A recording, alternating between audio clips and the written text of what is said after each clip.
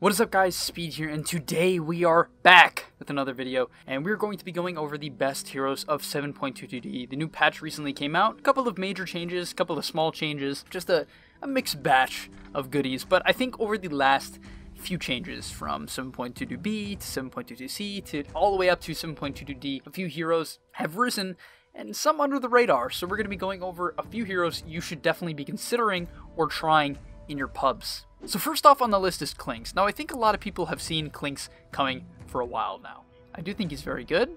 I think he's extremely good for pubs. He has a very dominant laning stage and one of the hardest level 6 spikes in the game. There's almost no heroes that can lane against the level 6 Clinks. And with his new talents and constant buffs to his strength, he's actually getting more and more tanky. Right, he still can get bursted by a lot of magical damage, but the sheer amount of damage output from Strafe, his ultimate, and especially Medallion plus Ags is absolutely insane. The Clinks Ags is just a perfect item build-up, gives you a nice bit of mana pool, which you kind of lacked in the past. It gives you quite a bit of damage, right? And it gives him some tankiness. It's really what Clinks needed, and I think if you haven't played Clinks mid or Clinks safe lane, give it a go. It's quite easy. Basically just throw your ult down, build up to an Ags, and then come out of Invis and you have two skeletons to shred people apart. Second up on the list is also another hero that I don't think is under the radar, which is Wind Ranger. This hero is now being picked by Weehaw quite a bit. I think Liquid is showing a lot of prowess within this hero and showing what it actually can do, which is have a really solid laning stage and then, similar to Clinks, hit one of the most obnoxious level 6 spikes. A Wind Ranger with level 6 has kill potential on almost every single hero in the game, especially if she hits her javelin timing. Wind Ranger with javelin is just, it's frustrating because you can't run away from her. She has Wind Run to catch up, she has Shackle Shot to close the distance, Power Shot if you get away, her ultimate does not make her stop anymore. It's like the ultimate ability. She's the ultimate hero for chasing you down. Really, I think her build is straightforward too. In the past, Wind Ranger's item build was kind of, it was weird. It was weird. You'd sometimes have to buy an Axe, you'd sometimes have to buy a Maelstrom, an MKB, a Blink. Now, I think Weehaw has shown us a great build, which is the Javelin into BKB. Right, you can also go MKB into BKB if you're having a really, really good game.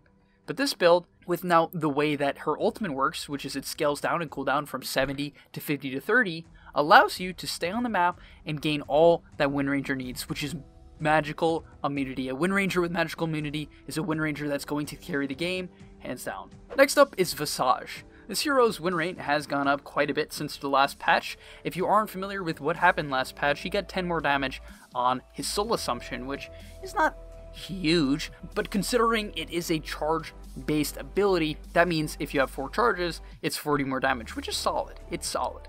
Also, I think the hero has just been ignored for too long. It definitely has its niche situations. The familiars are still quite powerful with a Medallion, and yeah, I think it's a solid mid laner that has been untouched for a while, and maybe not for great reasons. So if you're a Visage player, check it out. You can even check out Weehaw's recent performance in the Epicenter Major. Really cool to be seeing the hero played again. I believe, if I'm not mistaken, they picked it with the Beastmaster, which I think is a absolutely fantastic combo with Visage. So if you can pick it with any sort of like attack speed buff like Beastmaster or any stuns, even a hero like AA plus Visage can burst any hero in the early game.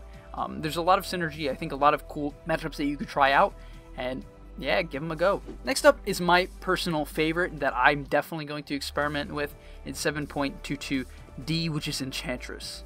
I'm personally a huge fan of Enchantress support, but in particular, I think Enchantress offlane is underrated. It's very easy to use, right? You have quite a bit of armor now. You just got another armor in the last patch. Your movement speed isn't exactly what it used to be, but it's still generally high. And in patch 7.22C, you've received 2 more buffs. Enchant is now an 8-second cooldown at max. 8, guys. 8. That is so low. Enchant is one of the best abilities in the game, in my opinion. It's a purge. It's a 55% slow, 55% for 6 seconds on an 8-second cooldown. That is insane. Also, the creeps last 80 seconds, meaning you could have, I guess, technically up to 10 creeps if you want to keep it going in that regard. That is crazy. I think Enchantress has a lot of untapped potential. Give this hero a go. Buy treads, buy stats, buy a Dragonlance, and just shred people. This is untapped potential for sure, and I think it's a fantastic pub hero if you learn how to stomp the laning stage. Next up is Ancient Apparition. Now, once again, kind of back to the Clinks and Win route, I don't think AA is an untouched hero, but if you haven't seen AA played recently, he's been getting picked quite a bit in the Epicenter Major, the previous one, and for good reason, right? The hero's laning stage with the extra stun, landing with a hero like Sven or Sand King, has a lot of prowess, right? The ability to line up a cold feet is fantastic. It's a high damage ability that has a very long stun if you can pull it off. So first off, if you're going to pick AA, try to pick it with a laner such as Wraith King, Sven, Sand King, as I said. Anything really with the setup stun or setup slow is really good for AA. Also, I think he's received so many buffs to his ultimate that this ability is just really good now. I mean, it takes really long. It's only a 40-second cooldown, which it's been forever. But I mean, if we just simply look at the numbers, it's a 10% threshold at level 1, which is crazy, considering it does 12.5 damage per second and 250 damage at level 6. And level 6 is easier than ever to get, right? I want to point this out to you all, you guys. If you aren't familiar with the recent, I believe, 7.22b patch, or the original 7.22, level 6 is significantly easier to get, right? It's less XP, and you get more XP in the early game. As well, there's 2 tomes, meaning as the pause 5, you'll almost always get one, right? An early 6 spike for a hero like AA is massive, right? He's one of the hardest level 6 spikes in Dota. He's up there with a hero like Rubik, right? Like, these heroes together in a game can do so much damage at level 6, and with the tome and the XP changes to 6, I think really enabled AA to become a lot better of a hero. And lastly, I want to mention, I think Ice Vortex is one of the best abilities in the game. It's a 30% slow on a 4-second cooldown. It amps magical damage by 30%. 30%. If you have a Veil on top of that, that's around a 55% amp. That is insane. 55%. Not only that, you can also use it as a defensive tool. If you put it on top of yourself, you move faster. This spell is so versatile, your ultimate is so deadly, and I think Cold Feet is really good for the laning stage if you can set it up. It's only a 10-second cooldown and stuns for 2 seconds. Next up is Night Stalker. Night Stalker, according to Dota Buff, has gone up 3% in the recent times, and I don't think this is for no reason, right? I really think this hero is extremely good in pubs, and let me explain why. So what I've noticed when watching a lot of pubs recently, specifically like the mid-tier brackets, people don't get pressured hard in the laning stage. Night Stalker's main weakness is the fact that he is basically a glorified melee creep in the laning stage. That is it. His spells do nothing, and he just right-clicks. He has no way to close the gap. He has no way to put pressure. The only thing he has is like a slightly high base damage and decent base HP regen. Right? So he's a weak laning stage, but in these pubs, I don't believe people get punished in the laning stage nearly as hard as they should. If you can solo the lane, you're going to hit level 6 by the 10-minute mark guaranteed, even earlier if you're soloing, because people always push the lane. I assure you, watch your replay, look at the offlane, and notice how many times the wave is just shoved in and in and in, and how much opportunity there is to get XP. And a hero like Night Stalker, all you need is XP. All you need is that one item. If you have your phase boots, or just even a boots and Orb of Venom, you can crush people in the nighttime. I want to make it clear that Dark Ascension at level 1 gives you 50 bonus damage. 50. It is a 140-second cooldown, but it lasts for 30 seconds and gives you vision all around you, as well as allows you to fly over anything. That is so powerful. If you have any sort of attack speed, which I talked about his talents in a previous video, but his talents are fantastic for this. I mean, really, this hero is fantastic in general. But the attack speed with Hunter in the Night, in coordination with this 50 damage, means you pump out damage. It's as simple as that. Pick up a medallion, a wand, phase boots, some early stat items, and you're going to run over the early game fights with ease. Next up is Omni Knight. So I think Omni Knight is just a good hero. I think some teams are realizing this. Team Virtus Pro recently picked it in the Epicenter Major. I believe there's other teams that even picked it as an offlaner. It's seeing play. But what's cool about Omni Knight is it can be played both as a position 5 or a position 3. I think it has a lot of prowess as a Radiance carrier. Heavenly Grace is like, I mean, it's just insane.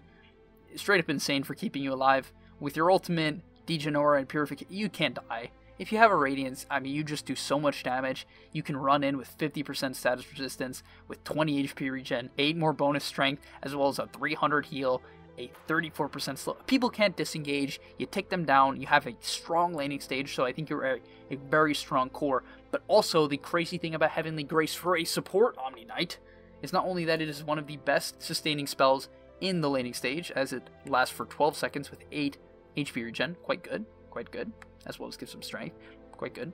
But also, it's a hard dispel. Hard, meaning, strong, I should say, it's a strong dispel, meaning it gets rid of stuns. You can purge things like Flaming Lasso, you can purge things like Fiend's Grip, you can purge things like Ravage, you can purge these things. It is that good. This spell is heavily underrated, and should be what you are maxing. So if you haven't played Omni Knight as a 5, as a 3. I really recommend it. Max out your Heavenly Grace, and then max out your Purification, and you're going to notice how tanky and devastating this hero actually can be. And finally, the last hero on the list is Wraith King. Now, I've made other videos on Wraith King, right? I think some pro teams have picked Wraith King. This hero is seeing a lot more play. I believe TNC loves Wraith King for Gabby, and I really recommend you try Wraith King out as well. It's simple. I'm not going to go over it. In fact, there is another Wraith King video on this channel, as I said. Go check that out if you're interested in Wraith King. Basically, your skeletons are one of the best farming abilities in the game. You have a decent laning stage, pair them with a hero like AA, and you have a lot of kill threat. In fact, I think that combo's fantastic, by the way. You have a lot of kill threat not only in the laning stage, but also in the mid to late game, which is great, right? A stun into the AA ult is fantastic, as well as the magical amp with a Wraith King Radiance. It has a lot of synergy, so give that a go. But basically, you want to use your skeletons to split push, and you farm faster than most heroes in Dota. Not only that, I mean, your playstyle is easy. You just build skeletons, you cast skeletons, you buy Radiance, you walk into the fight, and you stun people. If you can't do that, I don't know what you can do. You should probably just quit Dota. Thanks for watching. Hopefully you enjoyed the video. If you did, please do like and subscribe, and of course leave a comment down below which hero out of this list you think is the best. I personally think, as I said, that Enchantress is one of the most underrated heroes in Dota right now. She's been getting consistently buffed, and at TI 8 was like the hero. So, I mean, I don't know. I really think that's the hero. Let me know if you think I'm wrong. If you think Klinks, Wind, Visage, AA, Nightsucker, Omni, or Wraith King tops her, and hopefully I'll see you in the next video. Hey guys, before I leave you, I just want to remind you that over at GameLeap.com, you can check out guides just like this one, made by top tier pros. It will help you gain MMR faster, it will help you learn the game much more in depth, and overall, just increase the experience of your Dota gameplay as you will crush your opponents simply by knowing more than them.